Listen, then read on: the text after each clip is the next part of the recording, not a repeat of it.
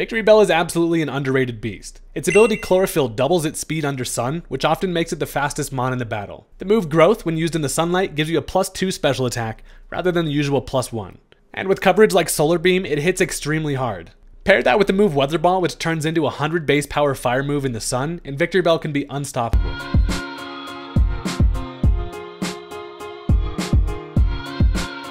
Ladies and gentlemen, what is happening? Welcome back to another Scarlet and Violet Wi-Fi battle. Listen, Victreebel does not get in the spotlight as much as this thing should. It's extremely fun and honestly a super good Pokemon on the right teams. So we're going to show our pitcher plant some love today. If you're into that kind of thing, consider hitting that subscribe button. I'm on my way to 300k and the support is greatly appreciated. Let's go ahead and jump into the match. Alright, so my opponent is going to go ahead and lead off with the Glimmora. As you already know, I toss out the boy Torkoal, and we are here to make it sunny. We don't care if it's nighttime. There is now a drought, and needless to say, bitches are thirsty out here. So, we actually have a pretty interesting matchup against the Glimmora. Essentially, we both have the ability to lay down hazards, and we also both can spin them away. So, I'm just still going to go for the Stealth Rock regardless, as that's pretty much what we're going to do. We're going to go ahead and compare rocks. And so a lot of the time you see Glimmora, essentially they're going to be Focus Sash trying to bait in physical attacks to be able to set up the Toxic Debris, which essentially just lays down Toxic Spike. So we trade Stealth Rock here, and at this point, I'm just going to go for an Earth Power. I know that I can take an Earth Power from them, but they actually end up going for the Mortal Spin that's going to blow away the rocks that I just worked all hard to lay down, and it also gives me a Poison. So I'm honestly fine with that. Torkoal does not really care too much about longevity as long as I can take an attack and come back in to be able to set up the drought later. That's kind of this thing's role on the team. So I get the Earth Power there that is going to break the potential Focus Sash, and at this point what I'm going to do is go into Sableye. There's not a lot that I want to take an attack from this thing, and Sableye should be able to basically come in pretty easily as an especially defensive wall, and then I can finish it off with like a knockoff, which will lay down Toxic Spikes, but Victreebel of course is Poison type. We soak them boys up. So they go for the Earth Power here, try to land that on the Torkoal, and our little gremlin dude does take it pretty nicely. So after a bit of leftover recovery, I'm figuring a knockoff should just do the trick here. And then we are in a pretty good spot. So this thing, of course, is going to be faster. They're actually going to hit me with a Mortal Spin, which does give me a Poison after like 2 HP damage, which is honestly fine. Sableye again is here to just be able to set up more sun with the Prankster Sunny Day and like taunt thing. So I go for the knockoff here, and it actually lives it, which is extremely annoying because now it sets up one layer of Toxic Debris, and it's also, I have to touch it again, essentially, to be able to knock it out. I could go for the Will-O-Wisp, which would take it out without touching it, but I'm honestly not that concerned. I have the Poison type on my team anyway, and I don't want to run the risk of the miss anyway. So I just go for this knockoff once more, and Sableye kind of just has to get whittled down to the point where it's not going to be super useful for the remainder of the match, but it's totally fine. This is a support Pokemon that is about doing what it's supposed to do. So I go for one more knockoff. This thing lays more Toxic Legos on my side, and it does get the 2 layers up along with the Stealth Rock. So it's got its hazards, but we're able to take care of the annoying ass Glimmora, and now they have an empty switch on whatever they want to go into. So after some poison damage, Sableye is actually going to be healthy enough. However, the sun turns have been whittling down, and it's not to the point where obviously I can reset it with the sunny day. So I'm trying to find myself a position where I can get as much sun turns as possible for that dude Victreebel to handle business. So on the empty switch, they decide to go into Scizor, which is perfect. I can go for a Prankster Will-O-Wisp, nerf this thing's attack to the point where it's not going to be a huge problem.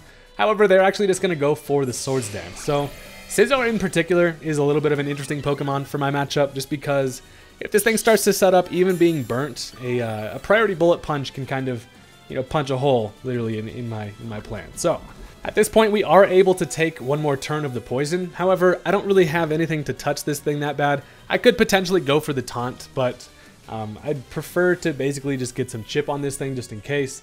So I go for a knockoff here as they actually dance again. So as it turns out, a taunt actually probably would have been the optimal play here, but I'm able to get the knockoff. It is going to get rid of those heavy-duty boots. Now we got a barefoot-ass Scizor over here, and I am going to actually be able to stay alive for one more turn of this poison. Luckily, it's not a toxic poison, so it's going to do the same amount of damage every turn. We live it with 12, and there is unfortunately still one more turn left of the sunny day. If I can get in Victreebel, I can actually go for a Terra and be able to take this thing out, but with one more turn of the sunlight, I'm not going to be able to live long enough to get that up. So they finished me off with the Bullet Punch, which is fine. I was able to get a lot of chip on this thing and easily get it to the point where the sun going away, I can just go right back into Torkoal and have ourselves a nice little sunny time once again. So this thing's at about half health, and I'm always concerned about a Terra from this. situation, but I just decided to go into the Torkoal, and with the burn, his best damage is going to be something like a knockoff, and I should be relatively fine. It's got 2 swords dances. This boy's pretty sharp over here, but don't run with scissors. Anyway, they go for the knockoff. I'm able to barely live it. It does get rid of my heat rock, which kind of is annoying, but I fire off a lava plume, and that is going to take care of the scissor. So they do get rid of the heat rock, which is kind of important because now if I somehow got Torkoal back in to set up the drought, it would actually, the sun would be around for 5 turns rather than the 8 with the heat rock, but I'm not going to be able to spin away the hazards anyway and come back in, so I'm going to have to deal with the amount of sun that we have here. So they're going to go into one of the scariest Pokemon to deal with in this game, and that is Blood Moon Ursaluna. They're going to go right for a Calm Mind, and this thing has an insane special attack stat and some pretty crazy bulk, and I now have to deal with this damn thing. So I go for a Lava Plume. I'm thinking, hey, in the sun, I can get some decent damage, potentially get a burn. However, it does not, and it also ends up having the leftovers. So I get a little bit of chip damage there, as Torkoal actually goes down to the poison, which is honestly kind of ideal, because now I can immediately switch into Victreebel and take advantage of as much sun that I have left. We are kind of going to come out here photosynthesizing and ready to take this thing out to dinner. So I bring in the Victreebel, and at this point, I imagine it's probably going to go for a Terra to kind of reduce the damage from something like a Solar Beam. So I'm going to go instead for a Sleep Powder. My plan is to be able to set up a growth here and try to maximize the amount of sun turns we have left. So they are actually going to end up going for the Terra. I'm just praying to God it's not going to be a Terra Grass to negate the Sleep Powder. Luckily, it ends up being Terra Poison, so they are anticipating the Solar Beam here.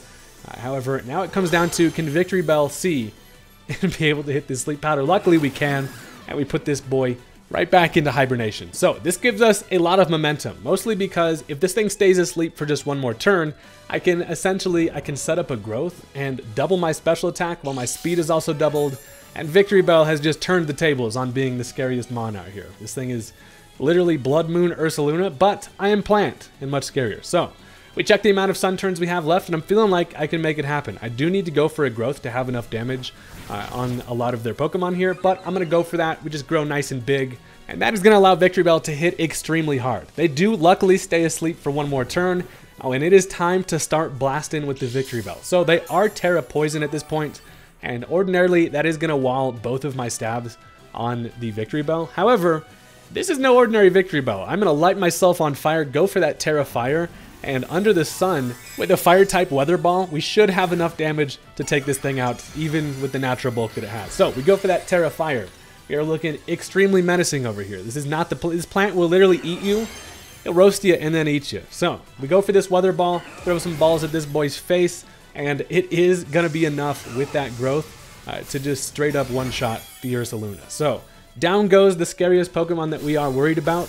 And now it comes down to, do we have the damage to take advantage of these sun turns and get Victreebel to show this dude he should definitely be afraid of the bell, for real. So on the free switch, they're going to end up going into the Dragapult. So of course, Dragapult does resist every move that I have at this point, but again, I have a growth. I have +2 special attack, and a Weather Ball with Terra Fire in the sun is going to be able to knock out the Dragapult, and this is exactly why I needed to set up the growth. With the growth, it's just barely enough damage to one-shot a Dragapult, and this Victreebel is going places where no Victreebel has been before. So now, they decide to go into their Ogerpon Hearthflame. This thing is, again, an extremely scary Pokemon. However, Victreebel is not afraid. I'm a carnivorous plant out here. We be eaten. So I'm going to go for another Weather Ball, and they absolutely did not want the smoke. They're just going to straight up run from the Victreebel, and this dude will never look at the Victreebel the same. So while he did run, you cannot escape the fact that we get to see how this ends. So while I don't have the Sludge Bomb coverage to knock this thing out in one hit, what I can do is go for a Weather Ball, do well over half.